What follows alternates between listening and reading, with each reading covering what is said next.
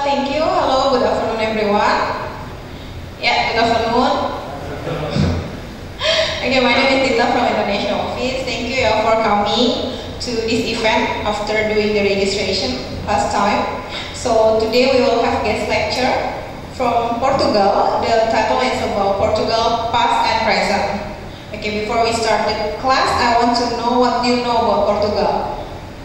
What is the famous thing about Portugal?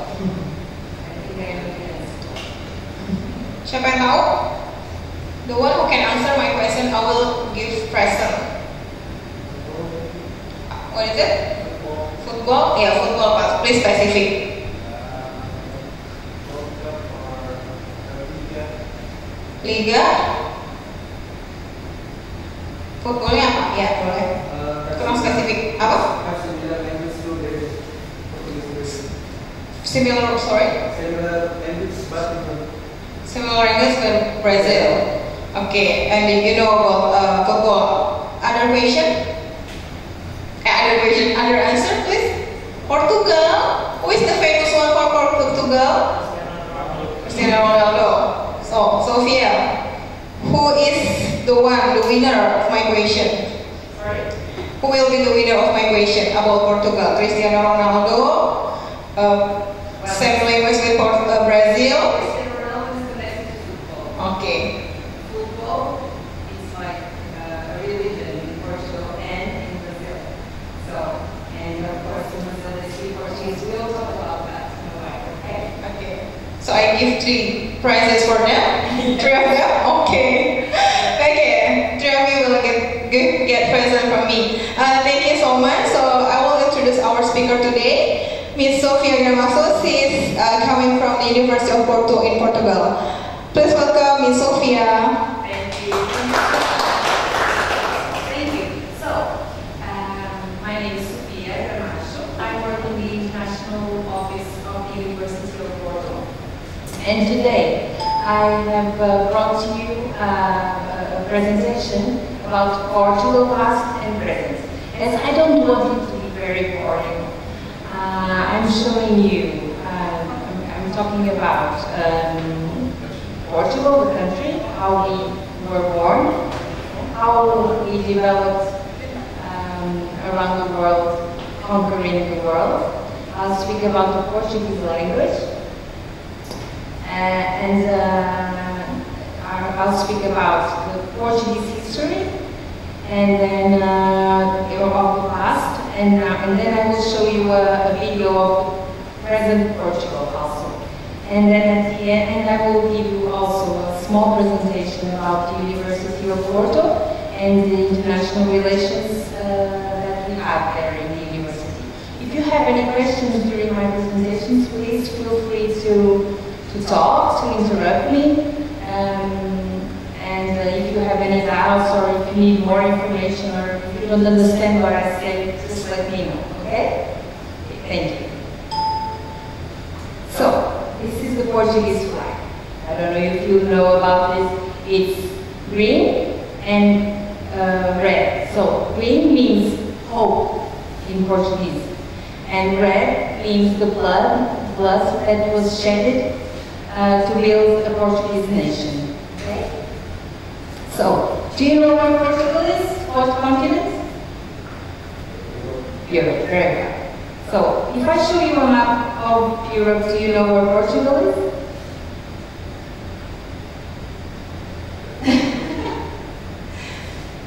Where? Do you think it's in the north, in the south, in the east, in the west, in the center?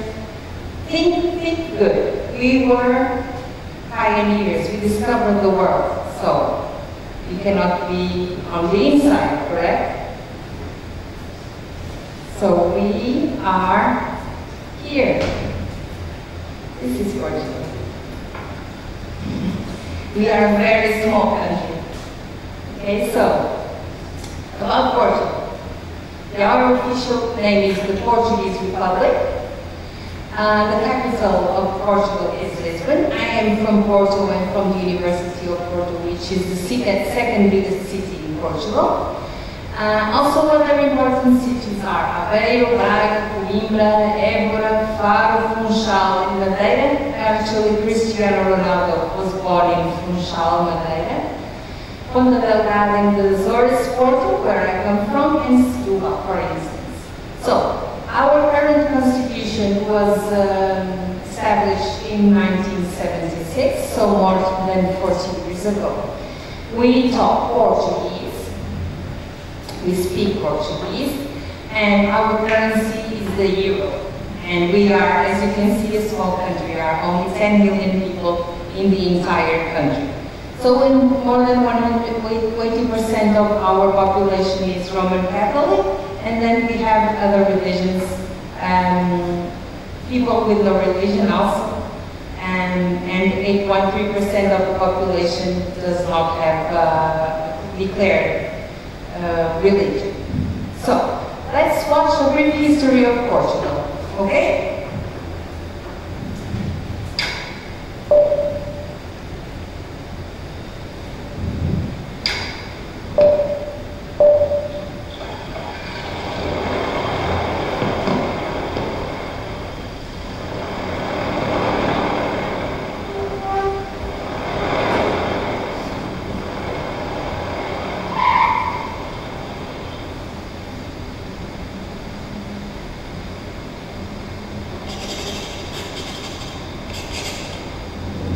Portugal is an exciting and vibrant country, and this small Western European nation definitely has a storied past. People have inhabited this area since the 6th century BC and maybe even more. All the history that has taken place between then and now packs quite a punch. So let's take a closer look. Obviously, like everywhere else in Europe, it seems, the Romans occupied the area first. But sometime after their demise in the 5th century, the Moors invaded. Moors, or Moorish, were medieval Muslims from the Morocco area of North Africa. They came gallivanting in the year 711 and took the whole Iberian Peninsula and then some. Pockets of Christians in the north remained and pushed back here and there over the next few hundred years. The leader of one such pocket pushed a little harder than most and got the Moors back south and east, claiming himself the first king of Portugal. At the same time, the Spanish to the east were also pushed south, and east-west disputes with them started to pop up.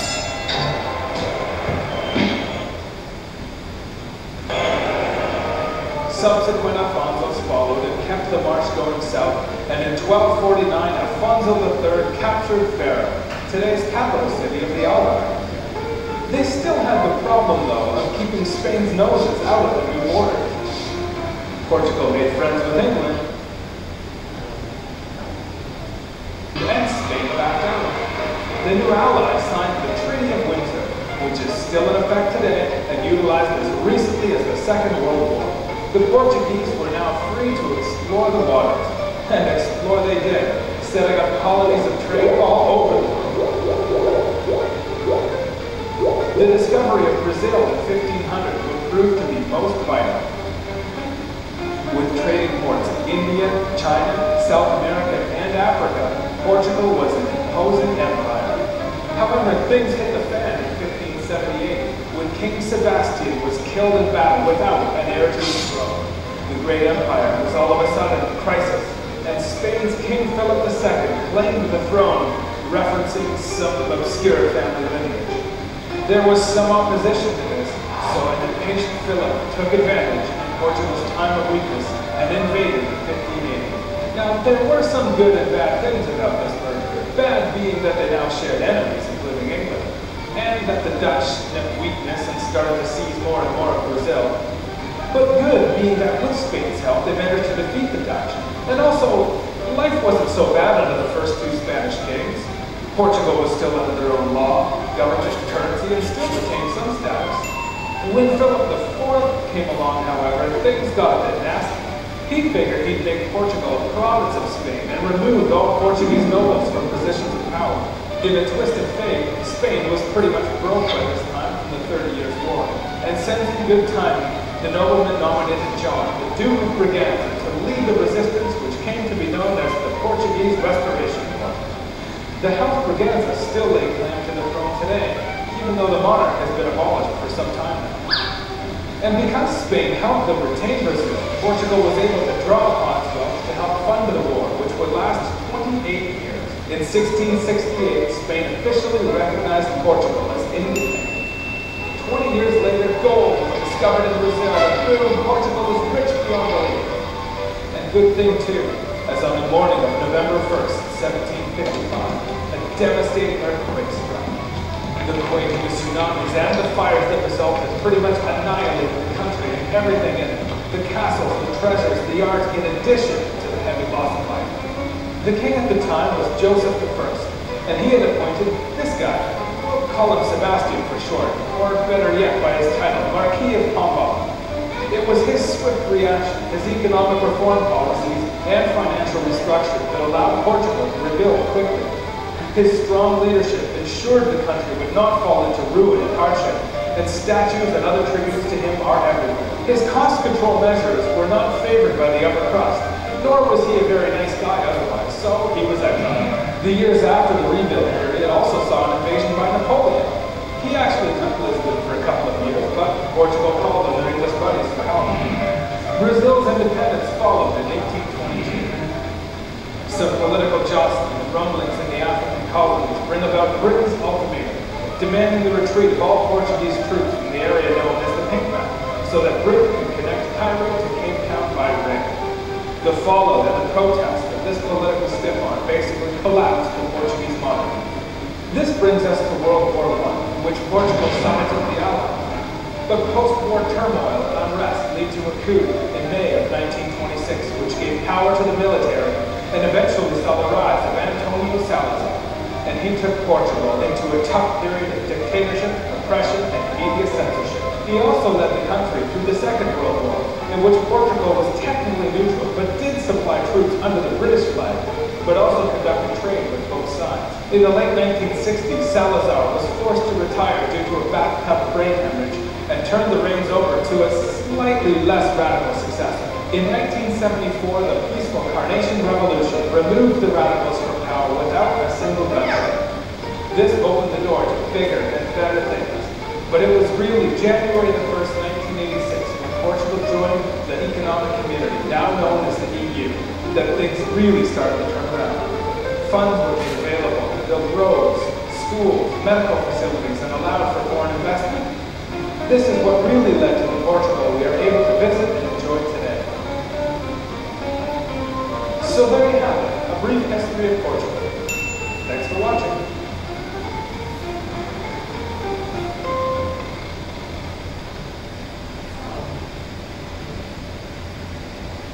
Can you listen? Yes. So, did you know anything about this? Nothing. Did you know that we discovered a lot of countries in the 15th century? Like Brazil, and do you know which ones more? No. Okay. So, these are the milestones of the creation of Portugal. So, our foundation was in the 9th century, and then our re-foundation in the 11th century, then sovereignty in 1128, and then Portugal, as we know it right now, was established in 1143. And in 1910, 20th century, we ended the monarchy, and we now are a republic. And then in 1986, we accessed the European Union. So these are the Portuguese milestones. So this is the first king of Portugal, Afonso Henriques, also known as Alfonso I. So, Portugal is the old state of the Iberian Peninsula. We have been invaded by several people and different nationalities along the centuries. But in 1843, Portugal was created. So, Bartolomeu Dias and Vasco da Gama. So, these two were navigators. These people discovered the way of coming to Asia by boat, so which was in the late 15th century.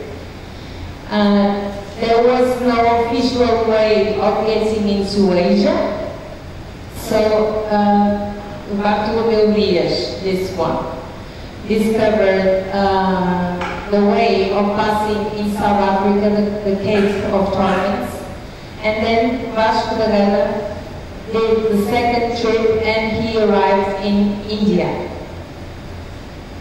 So, it was called in the 15th and the 16th century. Portugal was established. We were the first global empire in the world, becoming one of the world's major economy, political and military power. During this period in Portugal, we call it the Age of Discovery. Portuguese explorers pioneered maritime exploration, as I told you about Bartolomeu Dias and also Vasco da Gama. And after that, 2 years later, Pedro Álvares Cabral decided he wanted to go to Asia, but instead of doing this, like from Europe and then going to India, he wanted to go from Europe to Asia directly, but he wasn't expecting that America was there. So he wanted to go, he went like, so Portugal is here, he wanted like this, and he discovered Brazil by chance. It was by chance that Brazil was discovered. This was in 1500, 1500. So it was 518 years ago. So, during this time, Portugal monopolized the spice trade. So we came to Asia to bring spices, to go back to Portugal, and tea, for instance. And the empire expanded the military campaigns in Asia, and yes, we were here in Indonesia too.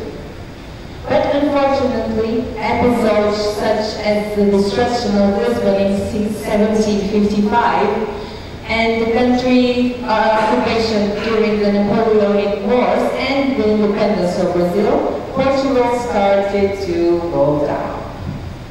So, we crippled from war and diminished our world power. So, about the 20th century, right now, no, the last century. So it was an age of change in Portugal, the 20th century, as in Europe in general. So in 1910, we deposed the monarchy, and we proclaimed the republic. And in 1933, as you saw in the video, a man called António Salazar was a dictator in Portugal. He was we had an authoritarian regime for more than 30 years, which ended in 1974 of the Carnation Revolution. So next Wednesday is a national holiday in Portugal because everyone goes to the streets and celebrate freedom and democracy. So it was called Carnation Revolution because a carnation, I don't know if you know, it's a flower. Yeah? It symbolized blood and pain. So, but opposite of all revolutions, no one died. There was not even one gunshot during this revolution. So it was a very peaceful revolution. And this year we commemorate the 44 years of the Carnation Revolution. So after this period in the 70s, we gave the independence to almost our overseas territories. Brazil wasn't in the 19th century, Angola, Mozambique, a lot of countries that I will tell you about in a while. So, our empire, I don't like to use the word empire because I think it's very negative. So, we had Macau. I don't know if you have ever heard of Macau in China. Macau was a Portuguese province until 1999. So less than 20 years ago, we marked the end of what can be considered the longest lived colonial empire, only compared, for instance, with England, Spain, or the Dutch, Holland. So, now let's watch a modern Portugal video. It takes about 15 minutes. It's really interesting, and I think it will give you a glimpse of what Portugal is right now. For instance, 20 years ago, 10 years ago, Portugal wasn't like this. But we developed, and since we entered the European Union in 1986, we are now a very developed country. Okay? So let's watch it.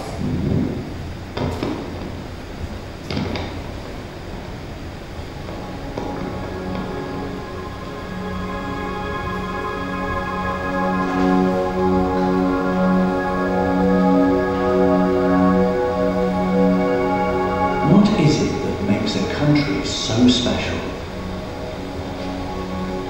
What makes you feel at home and stays in your heart long after you've left? Is it the landscapes you saw, the sights you visited, the food you ate, the waves you roamed and the history you explored? Or is it simply the people? The genuine smiles, the warm embraces, the strangers that turned into friends and family, the lunches that became dinners, and the sunsets that led to sunrises.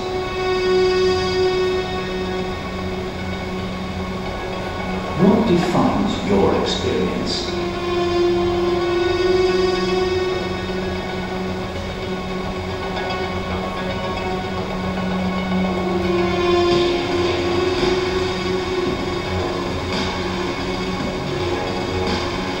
Marrying the old-fashioned charm with the subtlety of contemporary sophistication, Portugal is both classic and distinctly modern, a paradox that captivates even the most unassuming visitor. Revealing history in layers of rich contrast, the country's iconic cities are where modern life buzzes of its ancient reminders of the past preserved. From Renaissance architecture and countless UNESCO World Heritage Sites, to the vibrant selection of museums, theatre, music and fine cuisine, there is more here than first meets the eye.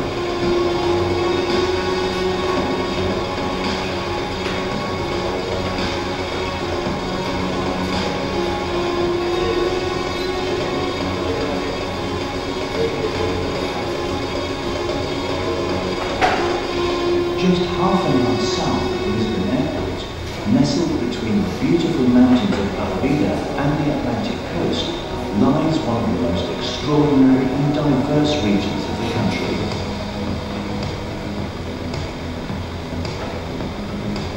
Setúbal is a world in itself, where Portuguese hospitality, a year-long summer climate, and awe-inspiring nature lead the way to incredible new experiences.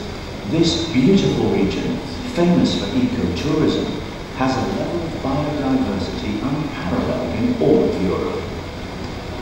In the heart of Portugal's renowned wine region, delicious food and drink are never in short supply, from fine local wines like Moscatel do Setúbal to artisan cheese from Azatão and some of the world's best fresh seafood.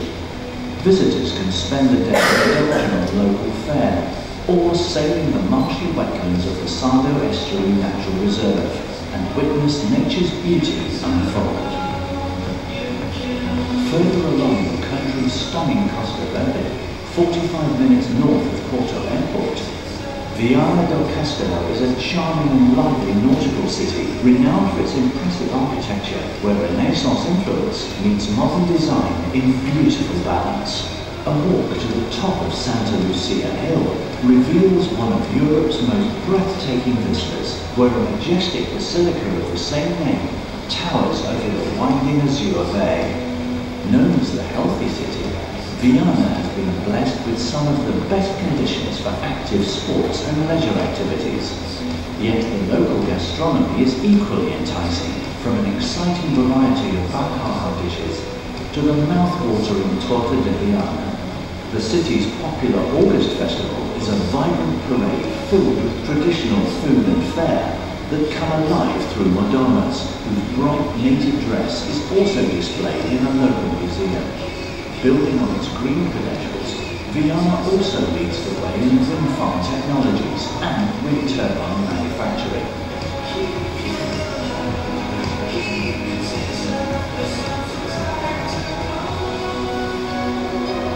The beautiful Portuguese island of Madeira is the country's most exotic and unique destination.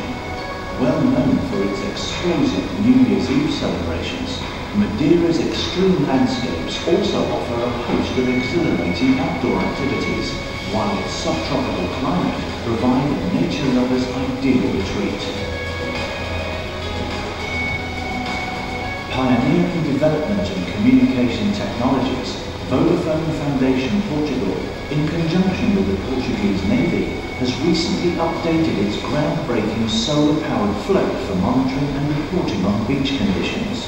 As part of the Healthy Beaches programme, initially launched in 2005 by the Vodafone Foundation Portugal, the Beaches Live app now provides real-time updates in 6 languages, covering 174 beaches across the country.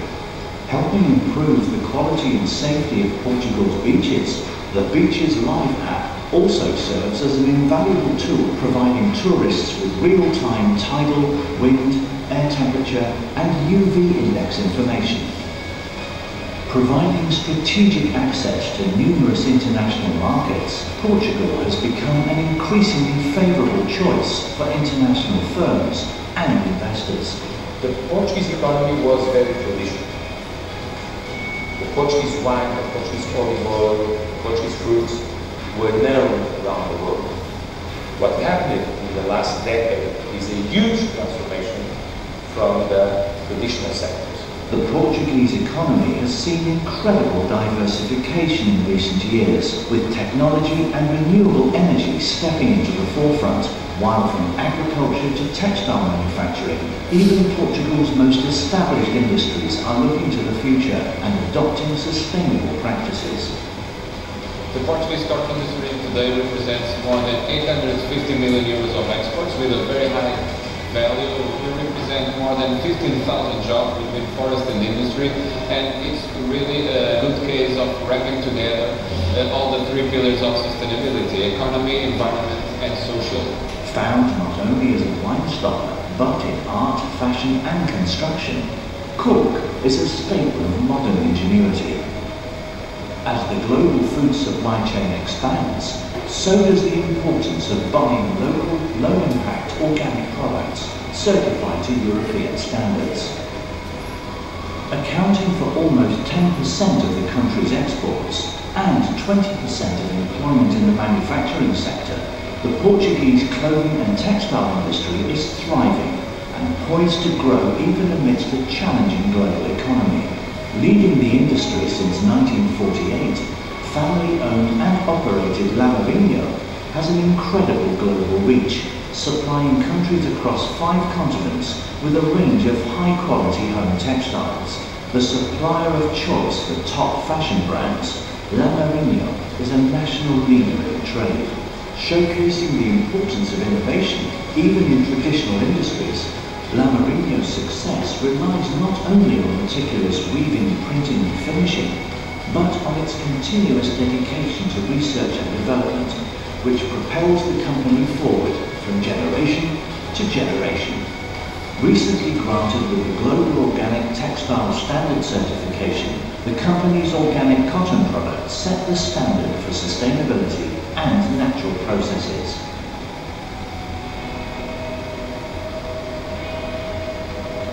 With more than half of the country's electricity needs being met by renewables and a further abundance of wind, water and sun, Portugal is poised to become a regional exporter of green energy. Environment, energy, green growth, clean techs, it's an agenda that is not just seen as an environment-friendly agenda, but in Portugal it's really the growth and environment agenda, and I'm quite confident that in the future Portugal will go even further not just being seen as a rich country on sustainability, but also a country that being rich on sustainability generates the GDP and generates jobs. Having one of the highest global penetrations of fibre optics and a progressive approach to research in medical sciences, Portuguese innovation carves the leading edge with international players like Vodafone paving the way. World leaders in anti-aging and non-invasive liposuction, Dr. Humberto Barbosa's renowned Clínica do Tempo combines aspects of nutrition and weight loss, aesthetics and overall health and wellness in order to research, prevent and treat the adverse effects of environment and aging. It's very easy to delay our biological clock. We need to have good nutrition, we need to exercise, we need to control our stress, and we need to have emotional equilibrium. This is the formula for longevity. To complement long-term balance and provide instant results, Clínica do Tempo also specialises in breakthrough cosmetic solutions, like LipoShaper and Eternus, the first non-invasive liposuction and lifting treatments. It's a laser, a low-density laser, that will break the fat cell and the fat will go out of the system by the body mass or weight of eliminating fat. It's a completely non-invasive treatment, no anesthetics, no bleeding, no pain, and you don't need a healing recovery time.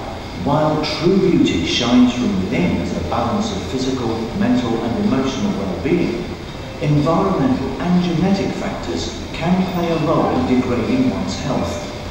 Clínica do Tempo and Dr. Barbosa's work can help balance and rejuvenate, keeping at bay the effects of time for healthy longevity.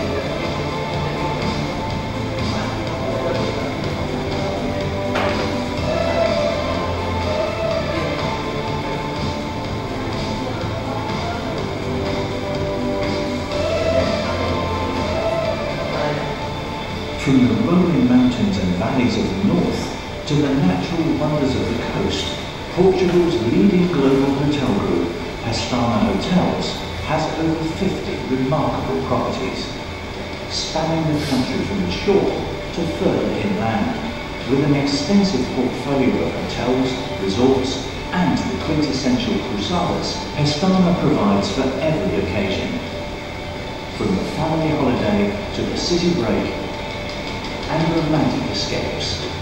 While well-appointed rooms and a range of accommodation options are top selling points, it's the personal service and attention to detail that stand out the most.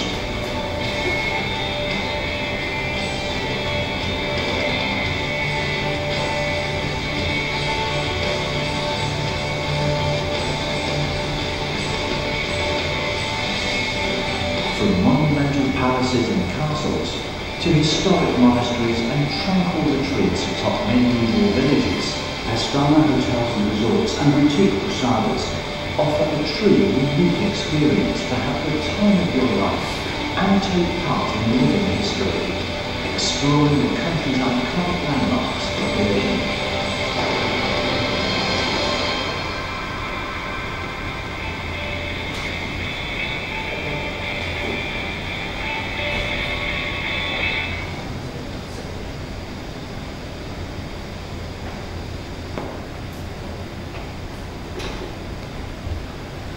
Okay, were you expecting Portugal to be like this? Yeah? Or not? No? No answers? Okay, so let's continue. So, in Portugal right now, in the present, in the 21st century. So Portugal is a developed country with a high income advanced economy, developed market and high living standards. We are highly ranked amongst the human rights, freedom of press, social progress and prosperity. With its political stability and low crime rates, it is ranked most peaceful country in the European Union and the third most peaceful country in the world. So, as you can see, we are a good country to live. Additionally, it is recognized as one of the 15 sustainable states. So, let me just tell you that, of course, we are a member of OECD. We have, although we have a Catholic majority, modern Portugal has moral freedom. Anyone can be what religion they want. And we were the first country to abolish life imprisonment and one of the earliest to abolish capital punishment. And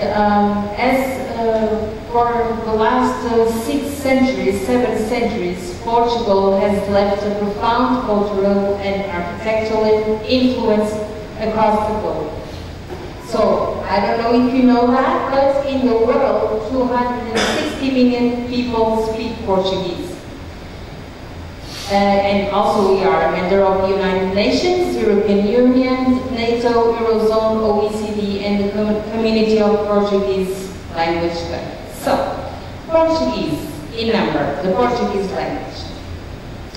We are officially spoken in 9 countries in the world. In 261 million people speak Portuguese as the first language in the world. And we are the 5th most spoken language in the world. So, did you know that Brazil and Portugal are not only the countries that speak Portuguese? Angola, Cape Verde, Guinea, which are in Africa, Macau in China, Mozambique in Africa, São Tomé in Africa, Timor-Leste, just around the corner here next to Indonesia. And also the former Portuguese India also use Portuguese as their main language. Did you know about this? No? So, Portuguese language is also official language in the European Union, the Mercosur, which is the European Union of South America, and the Africa Union. So, today more than 100 people speak Portuguese as native language, being the 3rd most spoken language in the Western world and the 5th in the world. So this is a map of Portuguese-speaking countries. So, you have here Portugal, and here Cape Verde and Guinea-Bissau, São Tomé, Angola, Mozambique, East Timor, and of course Brazil. Almost 190 million people speak Portuguese in Brazil. We have different accents, but it's the same language. So how did this happen? How come was Portuguese and is Portuguese now the 5th most spoken language in the world? Because of things we've seen in the past presentation. So, I'm sorry. So we were, the Portuguese language spread throughout the world in the 15th and 16th centuries, and we are a language of 9 independent countries. Like at the analog language, Portugal has undergone some changes in the history evolution, which is completely normal. And nowadays the Portuguese language comprises several dialects and subdialects. Speeches are often quite distinct, besides 2 international recognized standards, Brazilian Portuguese and European Portuguese. So, Portuguese it's a Latin language. So the Romans, when they were conquering the European space, arrived in Portugal, then called Lusitania. And then everyone started to use Latin because Romans spoke Latin, which is now in Rome, in Italy, they speak Italian. So, in essence, it is a Romanesque language, which is the base for Castilian, most known as Spanish, Catalan, which is speak in Barcelona, for instance, Italian, French, and Romanian. These are all Romanesque languages. So, about foreign relations. We are a member of the United Nations that I told you about, NATO, OECD, EFTA, European Union. In the 1996, Portugal co-founded the Community of Portuguese Language Countries, CPLP, which is headed in Lisbon. And also in 1983, we are full member of the Latin Union, and since 49, organization of the Ibero-American states. Also Portugal, still at this moment, is very connected to Brazil. We have a friendship alliance and dual citizenship treaty. Also, the world's oldest alliance is between Portugal and England since the 14th century. It's called the Treaty of Windsor. It is still now, today, it's still in function.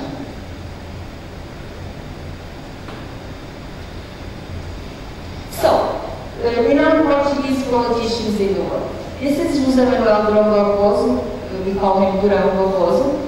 He was the Prime Minister of Portugal, and he was nominated President of the European Commission, which is the most powerful office in the European Union. So he was like the President of the European Union. And 2 years ago, António Guterres, he has won. He is now the current Secretary General of the United Nations in New York. And he is also former Prime Minister of Portugal. Did you know that the Portuguese politician was the Secretary General of the United Nations? No? Now you know. So, of course, Cristiano Ronaldo, he's my best. I love Cristiano Ronaldo.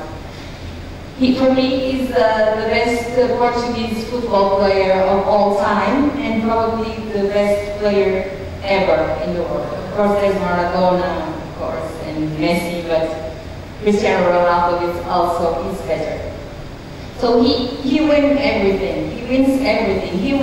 He has a record. He won 5 Ballon d'Or awards. He is the most European player, the first player to win 4 European golden shoes. He has won 25 trophies in his career, including 5 legal titles, 4 UEFA Championship Leagues with Real Madrid, and also I think Manchester United, and 1 UEFA European Championship. So he is he's like the best scorer. He has scored over 650 goals in his career for his clubs and for Portugal. And also he's he has a big heart. He's a very good philanthropist. He helps people in need because he was very poor when he was a child. So he understands people that don't have money and need education or help in health. So he has a foundation, and he's one of the best. He is really a good heart. Also, José Mourinho. I don't know if you know José Mourinho. He is the manager of Manchester United, and he was named Portuguese Coach of the Century by the Portuguese Football Federation 3 years ago. And in 2017, he was named the best 10 greatest coaches. And in the same year, in 2017, he also became the first coach to have spent more than £1 billion or €1.5 billion on transfers. Of course, Portugal, I don't know if you know this, we're the European champions 2016. We won the final in France, in Paris, and we won against the French, which is not very good because the French were playing home, but actually we won the game. And it was a magical moment for all Portuguese people. It was an amazing moment. Everyone was on the street celebrating for like 2 days. And we were very proud because this was the first time that we won such a big, important championship. Also, we have a Nobel Prize winner. His name was José Saramago. He won the Nobel Prize for Literature in 1998. He died a few years ago. He was quite old. And he's considered one of the best writers in the world, the most gifted novelist alive in the world today. This was in 2003. He was also very famous. But actually, he lived in Spain. what was a little bit of disappointment for the Portuguese, but that's okay. So also we have two Pritzker Prize winners, which is the Nobel Prize for Architecture, and Eduardo Sotomayor and Álvaro Siza Vieira. Actually, they studied in the University of Porto, which I come from, and they were professors there. It's the only university in the world that has two Pritzker Prize winners. So, about my university, the University of Porto. This is the building of the university, the central office of the university, where I live, the Porto City Center. So Porto are the capital of the North region of Portugal. So a general overview about the university. Our first registers came from in the 18th century, the nautical class. Then that started the Faculty of Engineering. Then the sketching and drawing class, the Faculty of Fine Arts. In 1825, the first school of surgery of the city. And then the Polytechnic Academy in 1837, which was when this building was started and was built. And then in 1911, after the kings, when our kingdom was over and we started the republic, there was the first establishment of the University of Porto. So we have 14 faculties. We integrated the research units, 13 interface institutes, and 1 business school. In the city center, we have Faculty of Fine Arts, Law, Pharmacy, and Biomedical Sciences. In the Sprelet, which is the north part of the city, we have Nutrition, Sports, Economics and Management, Engineering, which is the biggest faculty of the university, around 8,000 students. Engineering, of course, medicine, dental medicine, and psychology. And then Campus 3, which is close to the city center. It's the Faculty of Arts and Humanities, Architecture, and Science. So our infrastructures, we offer 11 canteens, 1 restaurant, 7 snacks bars, and 1 grill, 9 halls of residence, which are not enough for every student because we have a lot of international students. 16 libraries, 12 museums, 2 learning cafes in the sports center, and wireless connection in all university buildings. So, we have, as I told you, also a business school. And regarding education, we have 32,000 students, 14% of which are international. So these are the numbers for our students. PhD, master, integrated master, bachelor, and master. These are the numbers for our teaching staff and technical and administrative staff. And I don't know if you can see that 87% of the teaching staff have a PhD. It is compulsory by law in Portugal to have a PhD if you want to be a university professor. So we have more than 600 training programs in masters, bachelors, second cycle, and PhD and continuous education. And we are the most sought after university by Portuguese students. So regarding international cooperation, where I work in the international office. These are the numbers of students that spend time.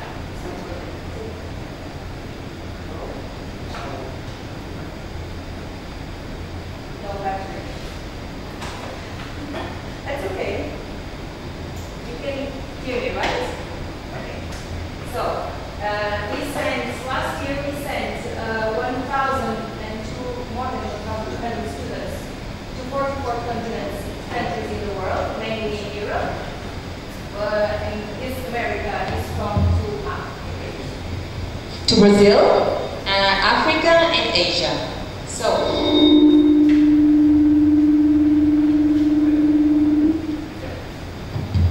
okay.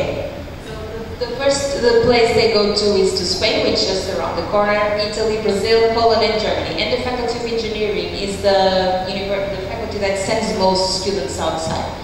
Of course, we have more girls coming out than boys. I don't know why this appears like this, but okay. We have in University of Porto more than 4,000 international students, which is 14% of the total number of students. 2,500, more than 2,500 are mobility student programs students. So they come for a period of 1 semester or one year to the University of Porto. We have students that are studying full degree, integrated master, first cycle, master and PhD. As you can see, 4,000 international students is a very good number. So regarding incoming students, of course, 1,000 of them are from the Americas, from Brazil. It's the country that we receive the most because, of course, of the language and the cultural, we are very similar, culturally speaking. In Europe, we receive from Europe more than 1,000 students, almost 70 from Africa and 252 from Asia, mainly from China, Kazakhstan, Thailand, Vietnam, Bangladesh, Sri Lanka, India. Yeah, a lot of Asian students. And of course, the first country that comes more to Portugal is Brazil, then Spain, Italians, Polish, and Germans. Double the number is female. More girls than boys coming to Porto. So also, I don't know if you've heard about the Erasmus Mundus program. That's why I'm here. I want a grant of mobility from the Erasmus Mundus program. And we have around 600 protocols with universities all over the world. And we participate in all these international associations. In 2017, we won an institutional award for innovation in internationalization in one of the most important European Association for International Education. This is our Vice Rector, Professor Fátima Marinho, that went to Liverpool in England to pick up the prize, and that we were very proud. Of course, we have 35 units of research and development, and all of them are considered exceptional, excellent, or very good. We are also a top producer of science in Portugal. Almost 25% of the papers produced in Portugal are done in the University of Porto. We are very committed to the society. We have an education fair for secondary school for students that want to choose where to go to university. We have a junior summer school in the summer. We have a fair promoting employability with a job fair. And of course, University of Porto around Europe and around the world is very, very highly stated in most of the biggest rankings, KIES, the Shanghai, Webometrics, the Times Higher Education, Leiden, so we are in a very good number. Because 10 years ago, we couldn't even dream about these numbers, but now it's a reality. So, about my city of Porto, it's a beautiful city and an historical city. We are an historical city with a wide range of cultural sites, equipments and events. We have a city center with a UNESCO World Heritage. We are one of the less expensive cities in Europe. We are a safe city and we have excellent accesses. So last year, it was a very good and big surprise. We won an award for the best European destination in 2017. Porto was elected best European destination against Rome, Paris, Berlin, London. So people voted for Porto more for those kind of cities. So travelers from 175 countries voted for Porto. So we are known for our history, architecture, culture, gastronomy, trade encounters and discoveries. So this is Porto by night, which is also very beautiful. These are one of the 7 bridges that we have in the city with a metro system. This is a view from the main square in Porto, Praça da Liberdade, and this is a photo from the city hall, and this is on Christmas time. This is the House of Music, which has won an award for an architecture European award. And also the Contemporary Arts and Knowledge Museum, which is a beautiful, beautiful museum and has a lot of space and parks. And also we have a very good airport, considered the second best European airport in 2011. And so we are a very affordable European city, compared of course with other, compared for instance with Germany or Sweden or Denmark. We are very much cheaper. So these are the prices of a meal, accommodation, a coffee, a kilo of rice, newspaper, cinema, etc. So now I want you to see this video, and then, yes, it's about the best European destination that we won last year. It takes 2 minutes.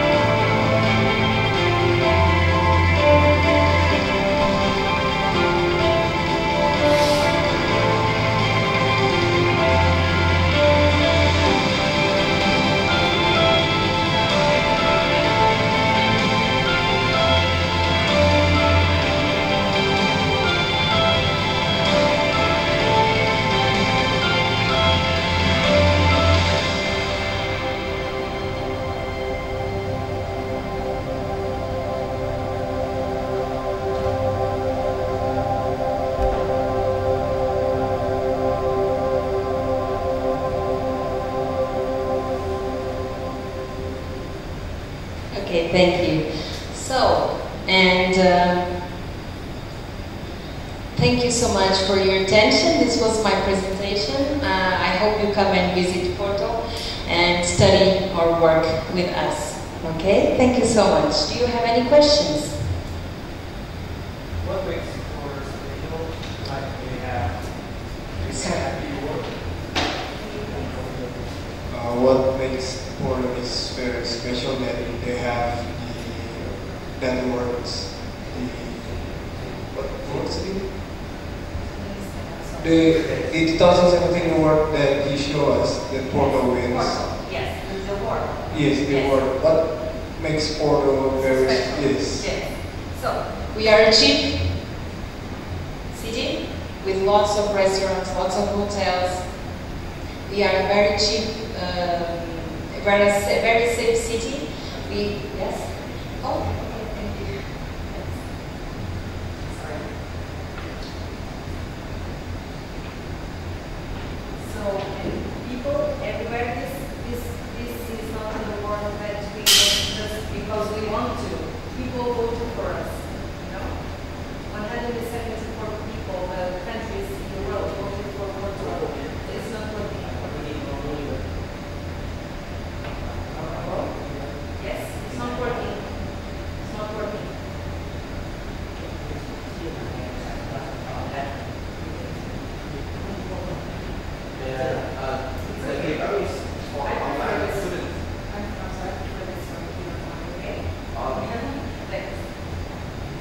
Okay.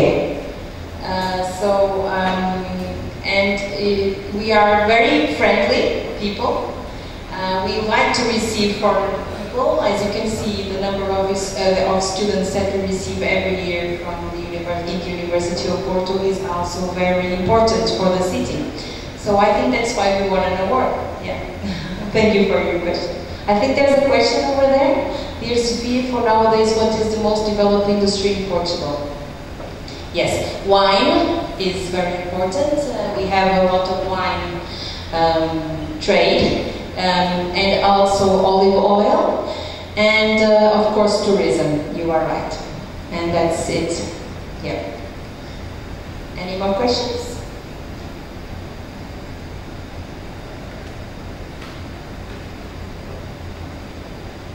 No? Let's see if someone wants to ask another question. Well, we should go to Portugal, and we will have next year financial support from the European Union to the students from Binus University. So if you want to go to Porto, just contact the international office, and we will be very happy to help you, and I will be very happy to receive you there in the University of Porto. Can I just ask you what do you study here? What do you study here in Binus? Oh, okay. You? Okay. Psychology? International relations. Oh, my course. I studied international relations in university. You? Sorry? Oh, Chinese. Okay, sorry, I didn't understand. Management. International business. Literature? Okay. I don't understand. Oh, computer sciences. I'm sorry. Yes, and you? Yes, and you? Two. Okay. So very different areas, which is very good. And we offer almost, I think, all the courses that you are studying, we offer it to our international students. So, no more questions? Yes? Can you tell us about the sport faculty? The sports faculty, it's education, physical education sciences and sports sciences. So they teach the students how to be professionals like teachers in schools or in high schools, sports professors, sports teachers. And there's also, for instance, a very good master degree in sports management also. Sports management, yes. So it is one of the best schools in Europe for sports, University of Porto. Yes. Yeah. No one wants to go to Portugal? No? Okay, so if you don't have any more questions, I would like to thank your presence here. And if you don't mind, can we just take a picture together here? Yeah? Okay, thank you.